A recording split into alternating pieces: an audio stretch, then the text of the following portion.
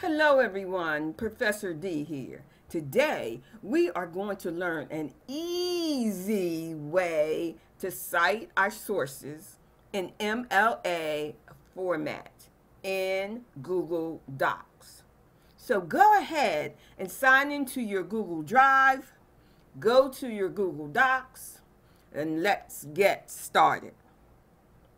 Once you're in your Google Docs, you're going to go to the ribbon where it says add-ons. You're going to click on add-ons, and then you're going to go all the way down where it says get add-on.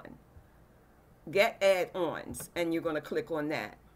Then you'll have a lot of applications that will pop up. What we're going to click on and install today is EasyBib. So I already have this installed, so you can go ahead and click on EasyBib, and then you have to allow it to have access to certain things. So you have to read everything that's going to pop up on your screen and say yes to it if you want to use EasyBib.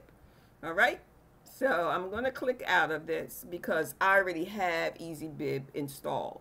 So once you have EasyBib installed on your Google Docs, you go to add-ons, you go all the way to where it says EasyBib Bibliography Creator.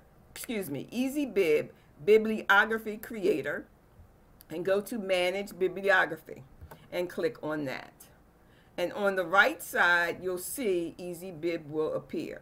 Now, you'll go down to where it says Styles MLA 8th edition. Now, if you click on the drop-down arrows, you can use the 8th edition, you can use the 7th edition, whichever edition your instructor wants you to use. You can even use APA format with Chicago or any of the other formats. It just depends on what the requirements are for your particular class.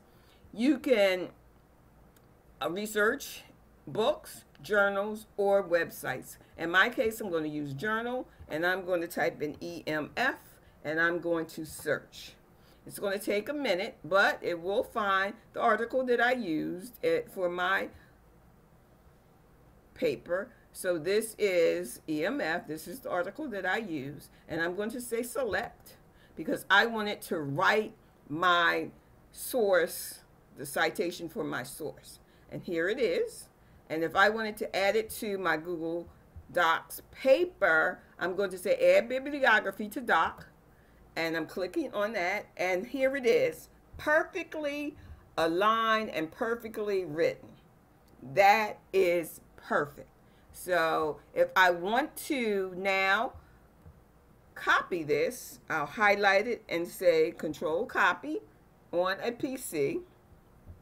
And then I'm going to go to my Google Drive and say that I want to put it in my Google Slides. So I'm going to open Slides. And I'm just waiting for Slides to open. I'm going to close my theme. And then I'm going to go to Insert because I want to insert a new slide. So I'm inserting a new slide. I'm going to click where it says click to add text. I'm going to hit on my computer Control V. It has it in here. Now, I don't want works cited to be at the bottom, so I'm going to highlight works cited, the words works cited, and click on my computer, Control X to take that away, put it where it belongs, Control V, and there it is. Now, if I want to change my font, I'll just highlight everything, and I can grow it to whatever size I need it to be. Okay, and so that everybody can see it if I'm in Slides, and here is a perfect works cited page. So if you don't know how to do it, you should know how to do it.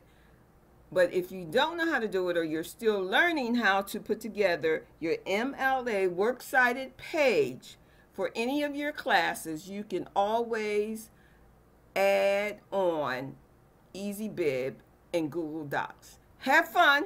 I'll see you all in the next lesson. Bye-bye.